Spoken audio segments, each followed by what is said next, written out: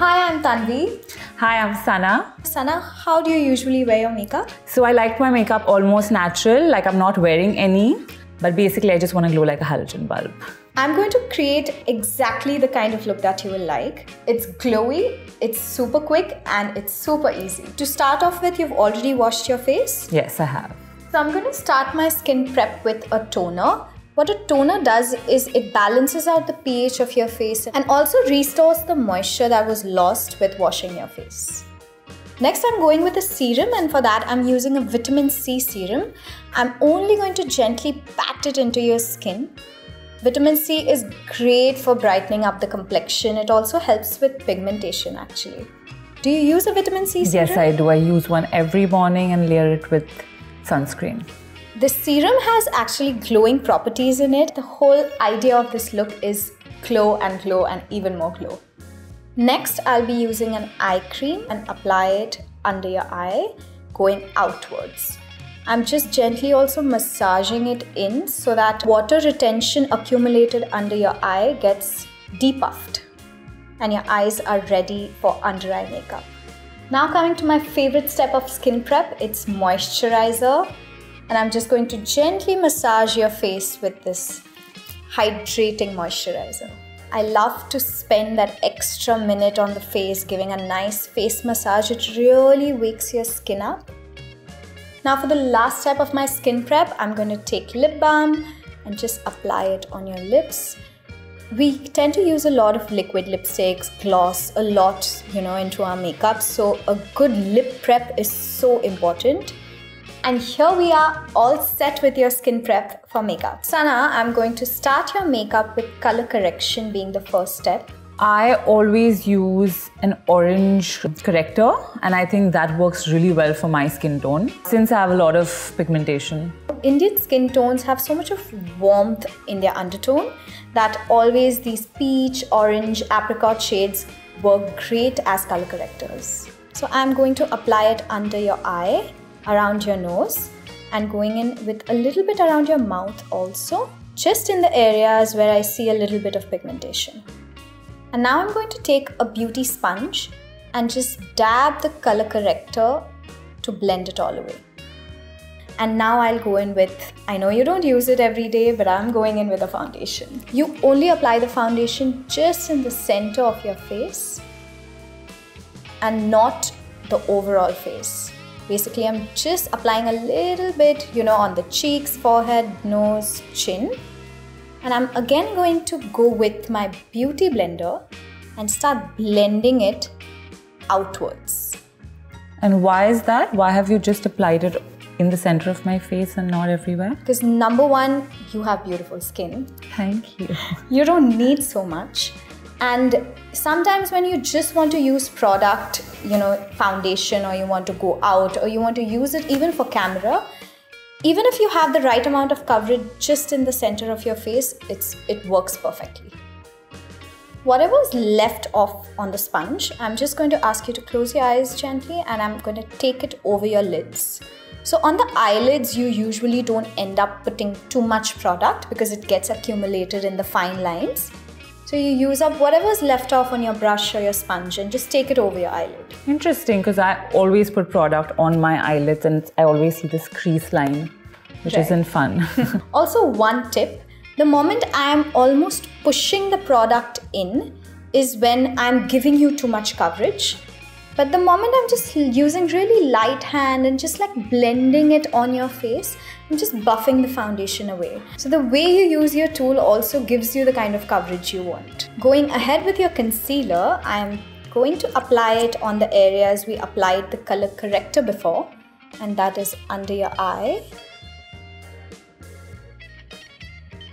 around your nose, around your mouth, little on your chin, and this is the face lifting technique that I'm going to teach you right now. You just take the concealer and apply it just at the end of your eye going towards your temple, and again a little bit from your nose diagonally upwards and from the corner of your mouth diagonally upwards. So what I have done with the concealer is that I have given you a natural facelift. I'm just going to use a shade lighter, probably half a shade lighter concealer just under your eye right there to brighten it up. Let's get into your contour now. I'm going to take a little bit of a cream bronzer on this brush and very softly I'm going to just pat it into the contours of your face. And this is where you would put the contour ideally. That is going into the shape of a 3 along your face, starting with your temples. And as you can see, my brush is always going outwards. It's not coming into your face. So going outwards from your temples, from your cheekbones, and then down to your jawline. Again, this I'm going to just swirl my brush along your jawline and push the contour product downwards. So you create that illusion of a shadow on your face, and that's exactly what you're doing. And we're done with the contour. Now for the next step, we are adding color back to your cheeks, and I'm going in with a liquid blush with a brush and just putting it right on those apples and going into your cheekbones. I love a good liquid blush. Even if I'm not wearing makeup, I'll always have some blush on my face. Next step, I'm going to use a cream highlighter, and this time I'm going to apply it right with my fingers, going to warm it up in between my fingers and just pat it right where the light hits your face. That is your cheekbones, and going under that eye slightly, a little bit even on the high points of the forehead. Going to put it on your nose very slightly, right there and right at the tip. Now we're done with all creams and liquids on your face. Now we're gonna set it with powder. I see this process in a lot of videos and I don't understand why. Why do you powder your face? So creams and liquids have oil in it. And what oil does is if you put it on top of powder, it'll disintegrate the powder. So it'll help it set. Yes, yeah. It'll make your makeup look patchy if you put it on top. So that's why I always set it with powder the last.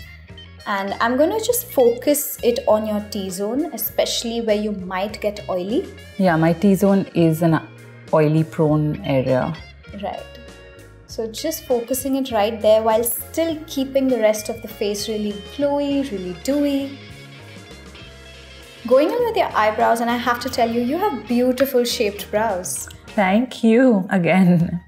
I'm going to start with just brushing them up diagonally with a spoolie, so that I get to know, what is your natural shape, which areas actually does need filling and which doesn't. I don't have same eyebrows, like one is different than the other. They're always sisters, never twins. Yeah, that is so true. Okay, so I'm going to now just fill in right where you have the gaps and where I see those gaps. Also, I'm using a shade that's matching and somewhat similar to your natural hair color. That's like a light to a medium brown.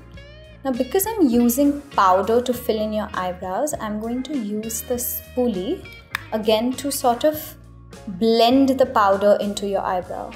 So why are we using a powder instead of a wax? So powders are more easier to blend, easier to use. They also don't leave stark lines on the eyebrow, as if you use a pomade or an eyebrow pencil, it might leave those lines that get difficult to blend.